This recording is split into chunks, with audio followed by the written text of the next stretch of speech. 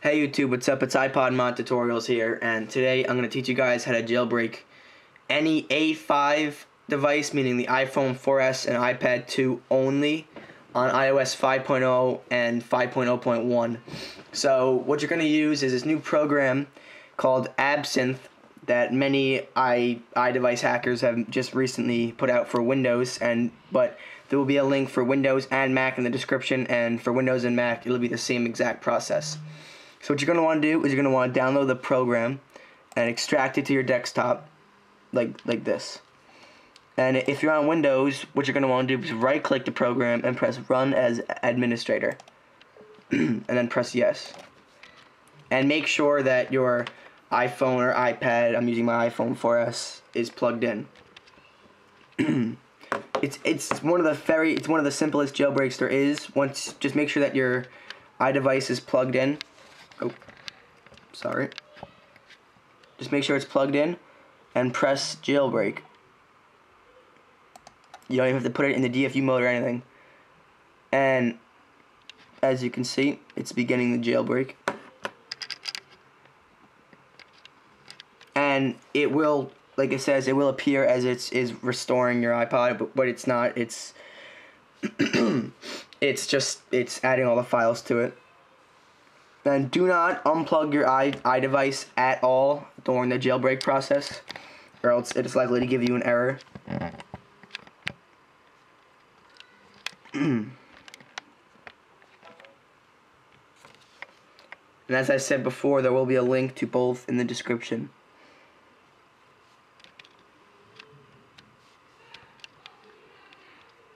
And I'm not going to cut anything out of this video so I can show you guys the full entire jailbreak. And for some of you guys, it might not work on the first try. That's okay. Just retry it again, and it should work.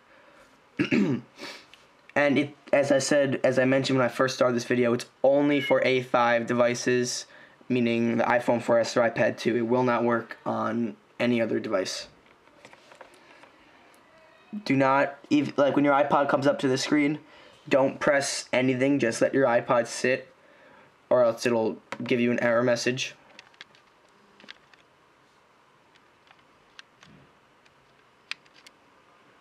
Yes, as it says, do not touch your device yet.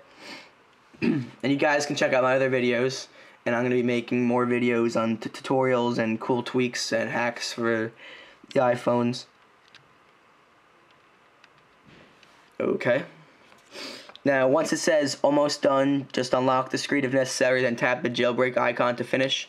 What you're going to want to do is you're going to open up your iPhone or your iPad, slide to unlock. You're going to go over and you'll see that you have the Absinthe icon. What you want to do is open it up, and it's going to say Absinthe is now setting things up, please stand by. And if you don't get this screen and you get an error message, what you're going to want to do is you're going to want to go into your settings application, and then there'll be a new toggle as soon as you look at it called VPN, and you're going to switch it, and it's going to give you an error message. And when the error message comes up, don't press cancel. Just let the error message sit there for 5 seconds, and it'll automatically reboot your device like so, like mine just happened. And you will get it'll reboot, and then once it loads up, Cydia will replace the Absinthe icon, and your iPhone 4S or iPad 2 will be jailbroken. And once your iPhone 4S is jailbroken, I would suggest doing a backup, so that just in case anything happens, you don't lose any of your files. And this is untethered, as you can read, meaning every time that you turn on your iPhone, you will not have to boot it up using a third-party program on your computer. Okay, and my iPhone 4S has booted up. Slide to unlock, and as you can see, Cydia is now installed on your iPhone 4S or iPad. And all you're going to want to do is let Cydia load. It's preparing the file system. It says Cydia will exit when complete. And this can take maybe a minute or two, sometimes 3 minutes, so I'll be right back when this is done loading. All right, guys, it's been loaded up. It probably was about 30 seconds after I left, and you're all set up. And you just want to go slide and open up Cydia. And you might want to be connected to Wi-Fi if you're doing this so that it doesn't go as slow. I'm going to choose developer. Like, if you've been jailbroken before and you know how to use it and what things to install, I would suggest doing developer because it knows, like, it doesn't leave out any of the packages that it lets you install. But if this is your first time, I would press user. So I'm going to press developer. And as you can see, you have Cydia loaded up. And just to prove this is my iPhone 4S. On my iPhone 4S on 5.0.1 on Cydia 1.1.4.